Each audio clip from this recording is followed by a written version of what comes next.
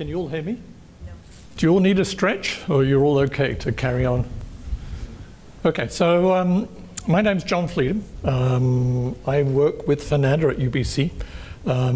My official title is I'm Head of Sleep Disorders for Vancouver Coastal, and I'm one of the organizers for this meeting. And one of the things we wanted to do with this meeting is have a public forum like this in terms of patient awareness. And so that you could come and hear about the spectrum in terms of sleep disorders and ask some questions. So my presentation is going to be relatively brief. I'm going to tell you a little bit about sleep apnea. So it's interesting, you've been hearing about the treatment prior to discussion in terms of the diagnosis, but that's what I'm going to do. Also, I have no slides. We were told to do a sort of a TED-like talk with me marching around the stage and everything like that, so I didn't bring any slides. So my topic is sleep apnea diagnosis and treatment. And the first thing is to say it's very common. It affects 1 in 10 people, so 1 in 10 of you have sleep apnea. And if you have diabetes, if you have high blood pressure or something like that, then 1 in 2 of you have it. So it's really very common. It's as common as diabetes, is as common as high blood pressure. And slowly we're educating physicians so they're aware of it. In fact, as you get older, the 3 things that you develop are high blood pressure, diabetes, and sleep apnea.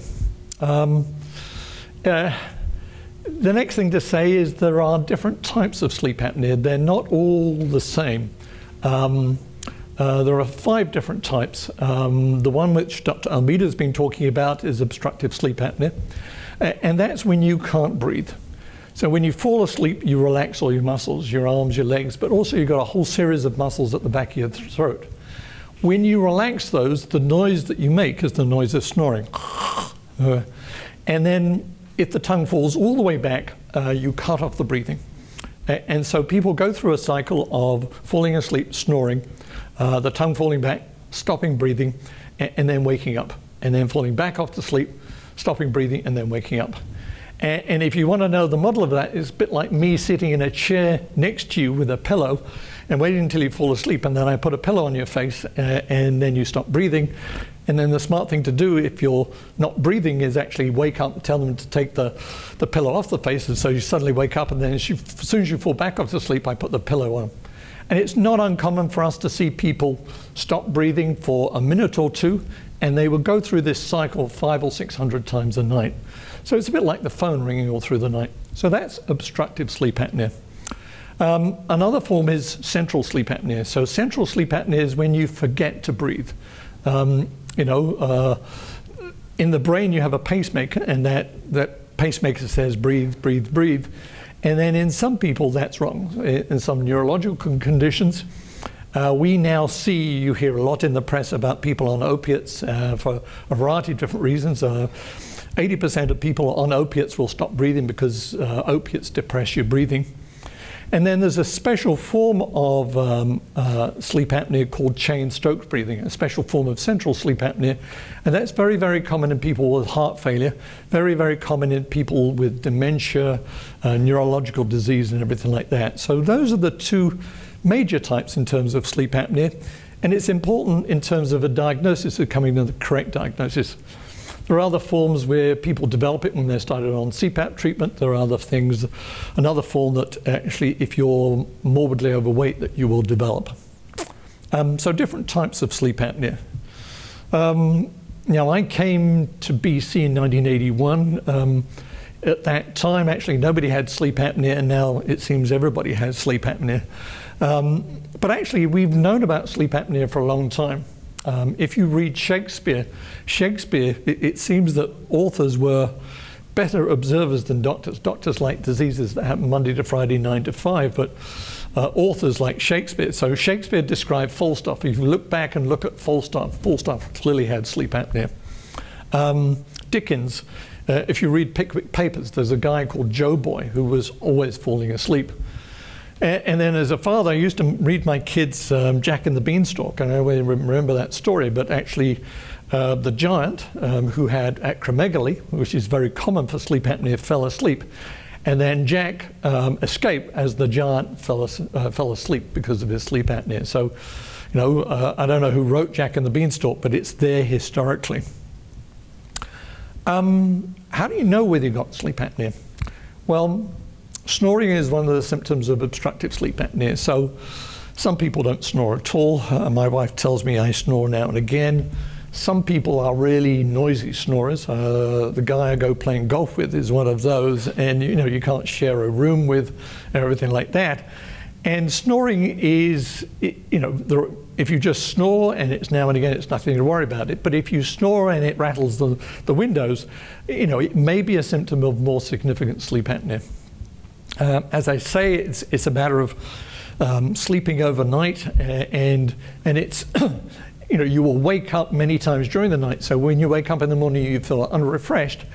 And then one of the paramount symptoms is daytime sleepiness. And so I work at UBC, I go to many faculty meetings. Some of those I'd love to fall asleep in, but falling asleep can sometimes be a problem. I've seen judges that fall asleep during trials, and that's expensive because they're mistrials. I've seen anaesthetists lose their privileges because they're falling asleep during operations, and clearly that's an issue. And a real concern in terms of this field is people who fall asleep while driving their car. And I would say every clinic I have 2 or 3 people sit in a chair and say, I fall asleep while driving. And the motor vehicle branch in BC is now very aware of that and has specific guidelines in terms of that.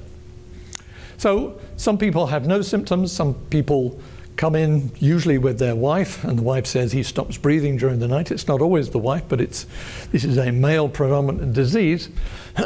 And sometimes the patients, it's sleep deprivation, so they don't feel good during the daytime.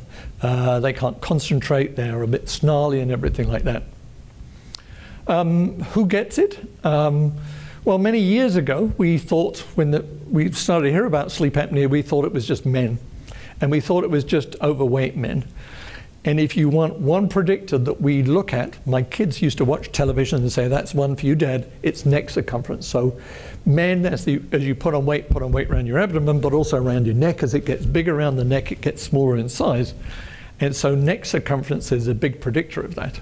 In fact, years ago, I wrote to Marks and Spencer's, which is an English company which sells lots of shirts, and they sent me a bar graph of the number of size shirts that they sold around the world, and we even joked about, if you pull out a size 17 shirt, perhaps it should have a little warning label in terms of you may have sleep apnea. So you don't have to be overweight to have sleep apnea, but it certainly helps. And then it's a male predominant disease, but like most male dominated research, we started to figure out that women have sleep apnea. And women tend to present with different symptoms. They tend to have more psychological symptoms. Women tend not to have sleep apnea until the age of the menopause, and then after the menopause they're more likely to do it because there's a change in the structure of their upper airway. And then we thought, well, we thought it was fat men, and then it was thin men, and then it was women. And then children also have it. In BC, we have a children's sleep apnea or sleep laboratory there. And children present in a different way. Usually it's the first child, and the child goes to school, and the teacher says, why is he always asleep? It can present with bedwetting. It can develop with failure to thrive. It can present with learning disabilities, and certain children, the parents of children with Down syndrome. Down syndrome has about an 80% prevalence in terms of sleep apnea, so parents of Down's children are very aware of this. So it can occur in many different people. What are the consequences? Well, the consequences are the symptoms which I've just described.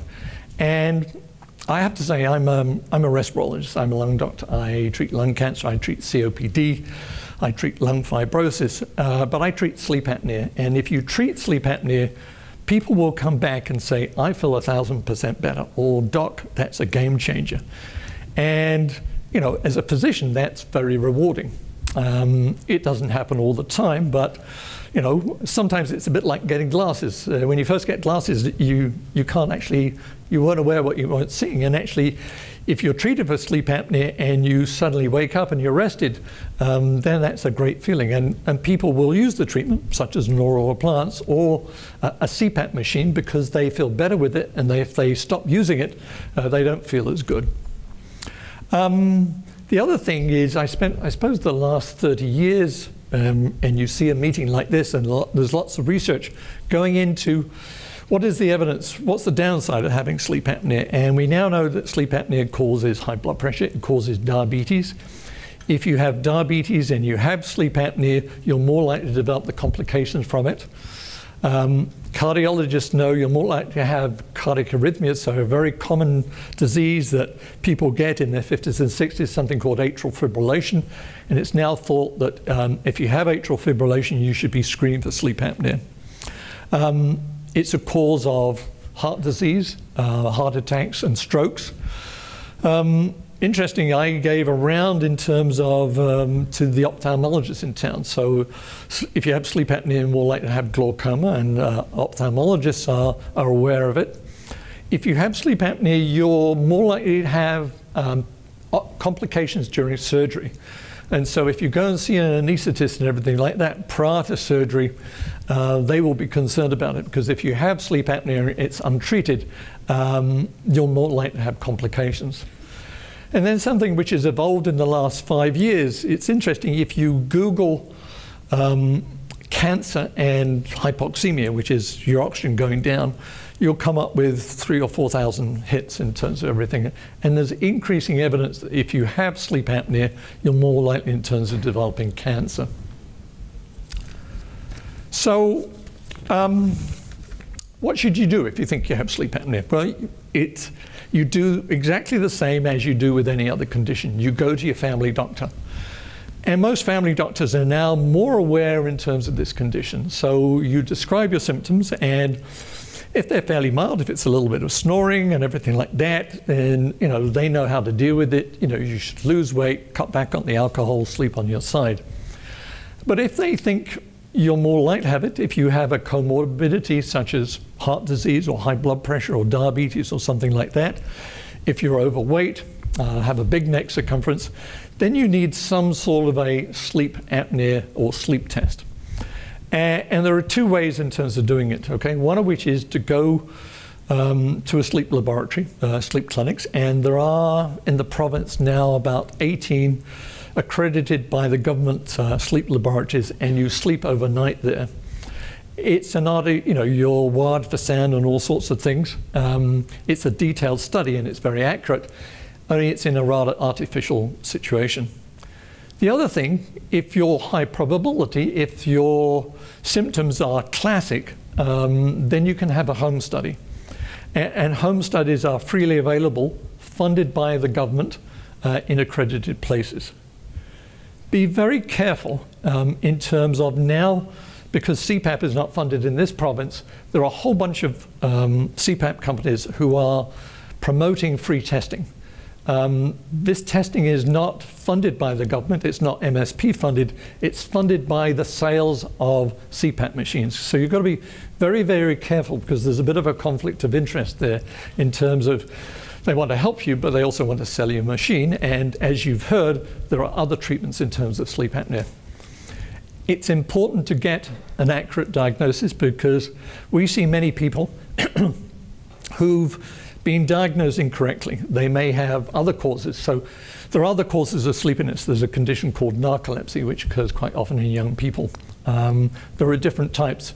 You cannot treat central sleep apnea with oral appliances or a CPAP machine, so it's important to have an accurate diagnosis. It's also being diagnosed or being misdiagnosed has implications. It has implications in terms of life insurance. It has implications in terms of driving. So when you go and get your driver's license renewed, they say, any problems with your health? And then when you're 80, you actually have to go and they do a full medical. If you say you've got sleep apnea, then bells will go off and they will say, well, how severe is this? And so patients in this province with sleep apnea of a certain severity are unable to drive unless it's treated. So it's something else to be careful of. And the government is concerned about, or the motor vehicle branch is concerned about that, is because of the high numbers of people who have untreated sleep apnea who are falling asleep at the wheel. The other issue is in terms of extended health benefits. So CPAP and oral appliances are not funded in BC, but they are funded for certain groups. So if you're on social assistance, if you're Indigenous, if you have extended health benefits, they will pay for it, but only of a certain severity. So finally, what do you do in terms of treatment? So the fundamentals of treatment are losing weight, exercise. You know, have a drink in the evening is nice, but actually alcohol makes you fall asleep, but actually screws up your sleep and makes it more likely to have sleep apnea. So quite often we will see people and they only have sleep apnea for the first couple of hours. It's usually because they've drunk a bit and everything like that. So, you know, if you're going to drink, in my world, it's better you drink at 8 o'clock in the morning than 8 o'clock in the evening. But, you know, it's best to avoid alcohol in general. Then the treatment. So I'm old enough, the treatment we used to do was tracheostomy. So tracheostomy used to drill a hole in the back of the throat and put in a tracheostomy. It was a radical thing to do. And then in 1981, CPAP was introduced. And CPAP was introduced by an Australian. He used to come to this meeting. And basically, he came up with the idea. He was doing a physiological experiment, and his idea was to blow air in through somebody's nose just to see the physiology of the thing. And it was a man who was going to have a tracheostomy the next day. And the man woke up and he said, I don't want a tracheostomy, I want one of those machines. And what CPAP is, it's a machine that blows air in through the nose, and it's like inflating the inner tube of a bicycle tire. So it's good that irrespective of whether the obstruction is, whether it's in the nose, the back of the throat, or lower down, it works. And CPAP now is a major industry. I think they sell like 5 million a year around the world and everything like that. So certainly in BC now there are 40, 45 companies selling it. You will see them sort of advertising many different places and everything like that. And CPAP now is heavily marketed in the internet, in the second-hand market and everything like that. So CPAP has been a major advance. It's correct for people who've got the right disease. The good thing about CPAP is you can try it, and if you feel better with it, you'll be motivated. It's a unique treatment to a physician in that it's the only treatment actually that we can monitor. So the CPAP actually will generate information about whether it's working and whether you're using it. And actually in certain places, then you can have a central monitoring thing. It almost sounds like the CIA. And if you didn't use your CPAP machine last night, you get a phone call saying what problems were you having. It's kind of unique in terms of that. When we give a patient a pill, we've no idea whether they're taking it. But if we give you a CPAP machine, actually we can check whether you're using it. And so it's quite unique in that. If you're going to get a CPAP machine, spend the money on the mask. A lot of work has been made on the mask and everything. And then they come in different forms in terms of CPAP machines. But basically, they're all a reverse vacuum cleaner. They're just blowing in air through the nose and everything. CPAP works for some people, but not for everybody. And if people give it, a lot of people just don't like the concept of dressing up like Darth Vader every night. As you get older, that tends to bother you less and everything like that. And actually quite often wives, and it's usually wives again, are very supported because, you know, their husbands are more rested, more productive, less noisy at night and everything like that. And so, but CPAP isn't for everybody. You've had a great talk from Dr. Almeida. I've known Dr. Almeida for many years. If you want an oral appliance, she is the best person. She's an international star in this field and everything like that. And oral appliances are an effective treatment for people with sleep apnea. The only thing about it is you can try a CPAP machine out and then give it back. The thing about an oral appliance is you've got to have it fitted, made, and there's some cost involved, and so you can't just try it out. There used to be surgery for it, but I would be very, very cautious. Those of you who lived in Vancouver, there were lots of places along Broadway. You can go and have your uvula lasered out and everything like that, and it was very attractive surgery to cure things. But in general, surgery is not a good idea, and sometimes can make your sleep apnea worse. The holy grail is finding a medication to treat for sleep apnea. And one of the great things of meetings like this is we all share ideas. I was a couple of hours ago actually listening to somebody, and there's a study which came out this year in terms of 2 medications which are available to treat CPAP. There are 2 medications which are available, they're not approved in terms of sleep apnea yet, so stay tuned. I think we may have more exciting treatments for sleep apnea which we'll avoid. So the man at the back is already saving 5 minutes, and I'd like to leave some time for you to ask questions, because this is, you know, you've been sitting here, some of you, all day, and the major thing is actually for you to ask some questions. So I'll stop now. But please ask some questions. It might be best to go to the microphone if you've got questions, and everybody can hear them. Sir. I was wondering whether if you have the symptoms, the nighttime symptoms, you know, but you don't really feel sleepy during the day, then how likely is it that you still have sleep apnea and might have the bad consequences in terms of the cardiovascular disease or cancer? You've asked a very good question. And so I've said 1 in 10 of you have sleep apnea.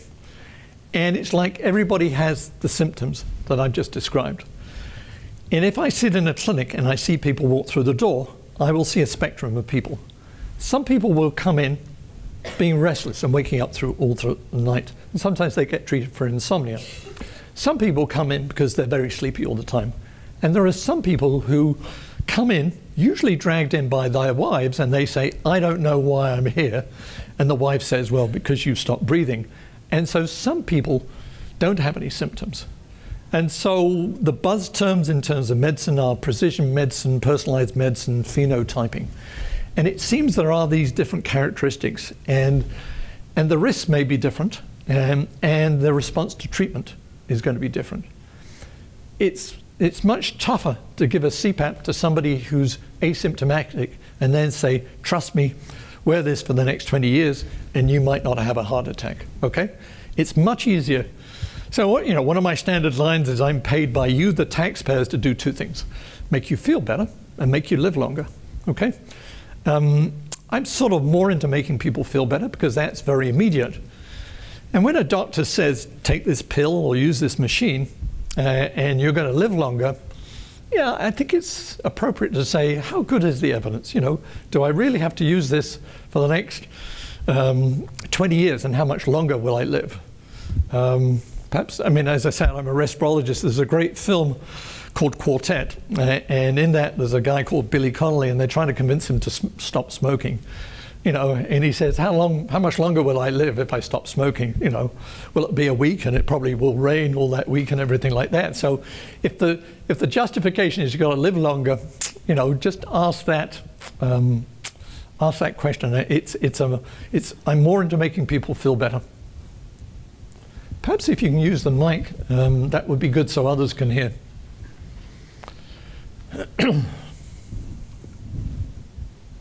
We continue to talk about the same patient. What is the mandatory reporting to Ministry of Transportation in terms of driving in BC? In the case in BC, like if you have an apnea-hypopnea index of greater than 20, you are not permitted to drive unless you're treated. In Ontario, it's 22, so very similar.